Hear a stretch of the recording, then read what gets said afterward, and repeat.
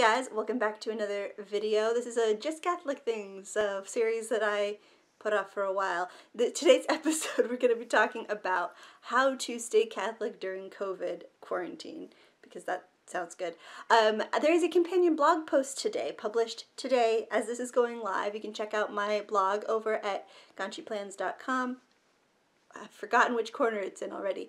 And that blog post is all about how we spent our Holy Week. It was a very different Holy Week than usual this year, and so I detailed everything that we did, ways to celebrate with our family. Holy Week is already over, obviously, but hopefully this might give you some inspiration and ideas for how to celebrate your faith with your family every Sunday throughout quarantine, as we're going to be stuck at home for another few weeks at least. And I would love to hear your comments in that blog post about how you celebrated Holy Week and how you celebrate your faith at home, regardless of what that faith is. But in today's video, we're going to be talking about what it means to be Catholic during COVID and what's looking different and what things are like, at least in our family, and I think some general principles for everybody else. In case you're interested, if you are Catholic or you aren't, you might be interested in how things go when we are stuck at home. So we're going to be starting by talking about the precepts of the church. We're going to be talking about 4 of them today. The first one is going to Mass, and obviously this is a big one. Regularly, when Mass is available, you're required, in order to be a good Catholic, to go to Mass every Sunday and on holy days of obligation. There are a few of those throughout the year, special holidays. Now, because we're all being asked to stay home and to limit large gatherings and gatherings of any kind, we've been granted a dispensation by our bishops to not have to go to Mass. So that requirement is not there for us right now. It's not there generally. If you can't go to Mass, then you can't be required to go to Mass. That's just reasonable. And so this is just explicitly stated that if you can't go to Mass during this time, which we can't, then that's okay. It's not a sin. But there are a few things that we're doing to try to keep Holy the Lord's Day, even though we can't be present at Mass physically. Most parishes that I've seen are offering live streams of their Masses. One of the priests will get on the camera and it'll be just him, maybe just him and 1 or 2 people. For the Sunday Masses, we have our cantor there, so there's a couple of people there. Or sometimes it's just the priest by himself, and that's totally fine. One important thing to note, that just because there's no public Masses does not mean that there are no Masses. What I mean is that priests can say Mass by themselves, and they do regularly. If they're not part of a parish, or if there's more priests than there are daily Masses at a parish, or for whatever reason, priests can say Mass by themselves. And it's important that they do. I don't know if it's a requirement for priests to say Mass every single day, but I think it's pretty much the norm. It's also the requirement for priests to receive communion when they do say Mass.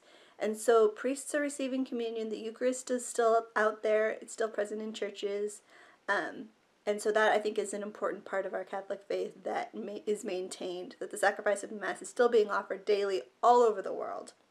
And we can actually participate in that by viewing the live stream. There's probably no difference, between spiritual graces that you receive between watching a live streamed video Mass versus watching a pre-recorded video Mass. But I kind of like the idea of watching it live, because it's more like you're connecting to something that's happening in the present, even though obviously the Eucharist transcends space and time anyway. But I like being able to watch it live, and so it's cool, especially since the live stream Mass at our parish is at the same time as the Mass we usually go to. So every Sunday we will dress up, go sit in the living room as a family, and put it on the TV, and we'll participate in the Mass, singing along, saying the responses out loud, and being a part of the community that's present at Mass, even if it's only virtually. The most important bit of going to Mass, obviously, it's the source and summit of our faith. It's the Eucharist. If you're not fully aware, the Catholic Church believes that Jesus is truly present in the Eucharist, and so that's like receiving communion is a big deal, and not being able to receive communion is a big deal. And I miss it. It's been a month now, and it's really, it's a big deprivation to suddenly not have that grace anymore. But what we do have as sort of a, intermediary stopgap, and this is something that's available all the time, whether you're Catholic or not, if you're for whatever reason ineligible to receive communion, say you're in a state of mortal sin, say you're not at Mass, or say you're not Catholic, you can make what's called a spiritual communion, where basically you make the intention to receive the graces of the Eucharist without physically being able to. And you just say this prayer. It's available. I'll link it below. I'll find a copy of it and link it below. It's just a prayer that you pray saying, Jesus, come into my heart spiritually and give me the grace as if you were there. And it's the best that we can do right now, as we're not able to receive physically. And so we pray that prayer every time we attend a virtual Mass. The second precept of the church I'm talking about today is going to confession. You're required to confess your sins at least once a year. And fortunately, we were lucky that we were able to go like the week before lockdown. Our parish had a penance service and we made it, and we were still trying to do the social distancing thing. Normally I would shake the priest's hand, but instead I just, waved and respectfully walked away. And so we're grateful for that it hasn't been that long for us. But it's a tricky one, because in theory, like I said, you can receive the sacrament of confession without touching the priest, but you have to be in the same location as the priest. That's one thing that you cannot do virtually. You can't have confession over the phone. You can't have a confession over a live, video chat. The reason for that, the point of what a sacrament is that it symbolizes the physical and spiritual nature of the human person in the action that we take that gives grace. So it's a spiritual reality with a physical reality, right? So with the Eucharist, you have the physical bread and wine and the spiritual reality of Jesus' presence. With baptism, you have the physical water and the spiritual reality of being made the child of God and having your sins washed away. So with confession, the spiritual reality is having your sins forgiven. The physical reality is the priest, and he's there as if Jesus was sitting in front of you. So that's the matter of the sacrament, and it can't happen without both the matter and the form. So with confession, you actually do have to be present with a priest. Some priests I've seen online have been offering like drive-through confession, where they'll be sort of set up in one spot and you can come through and say confession from your car. And that's fine. You don't have to physically touch the priest in order to be absolved. But that's not available everywhere.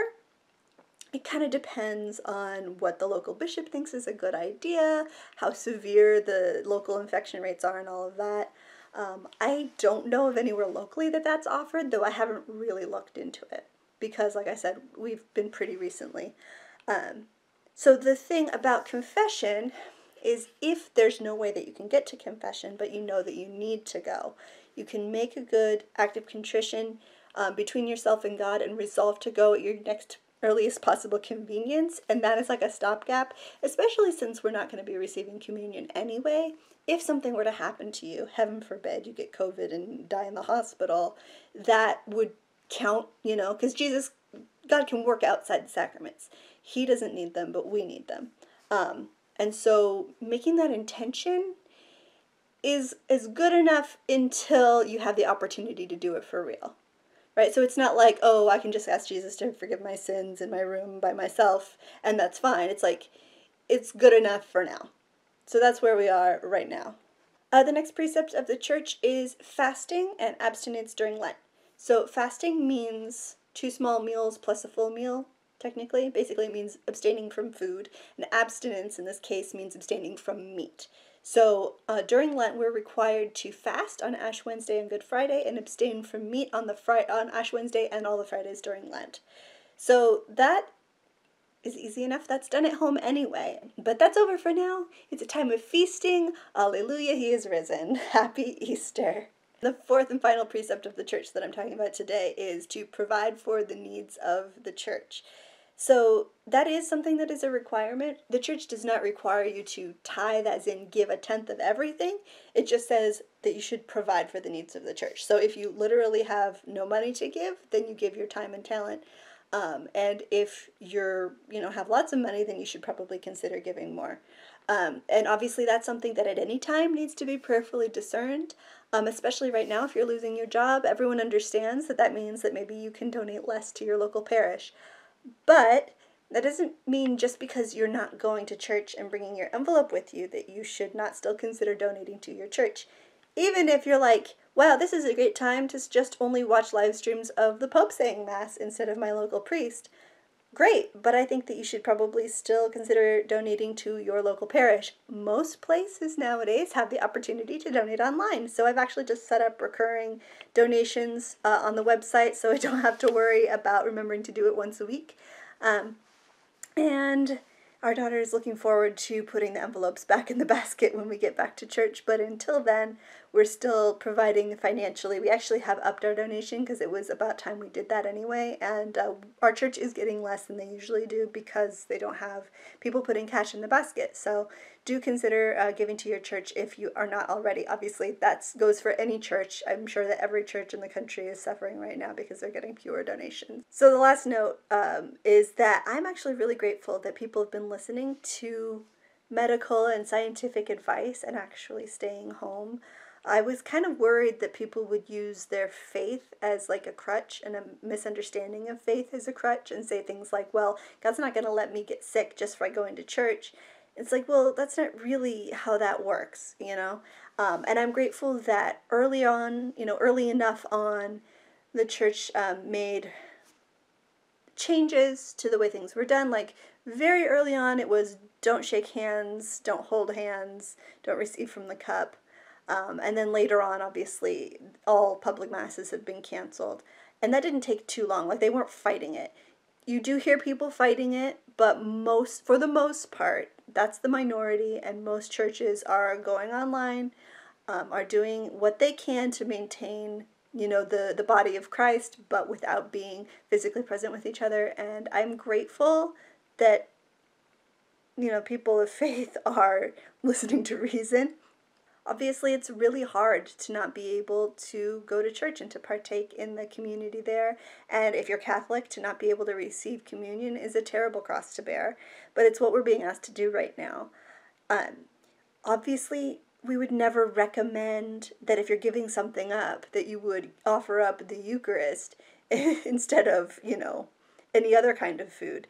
That it's the greatest good we can receive. But right now, that is what we're being asked to give up. And so we can offer up that sacrifice for the salvation of souls and for the healing of the sick and for our own health and safety and holiness.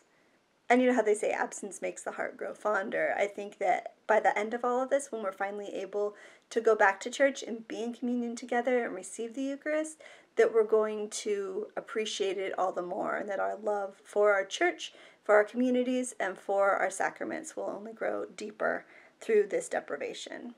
So that's all I have for this video. I'm going to post some resources down in the description below if you're interested. Catholic.com and the Catholic Answers live radio show have been really great resources. I've gotten a lot of this information from listening to callers calling with all of their concerns, because we're all sort of in the same boat right now, thinking about the same kinds of things. So there's a lot of information that's available right now. I would love to hear all of your perspectives in the comments below. Love to hear what you're doing to keep Holy the Lord's Day, how you celebrate your faith with your family, how you keep your kids engaged when they're not in the physical church. Also, don't forget to check out that companion blog post I mentioned, and comment there as well, and subscribe so you don't miss all of my future videos. I'll see you in the next one on Thursday. Bye.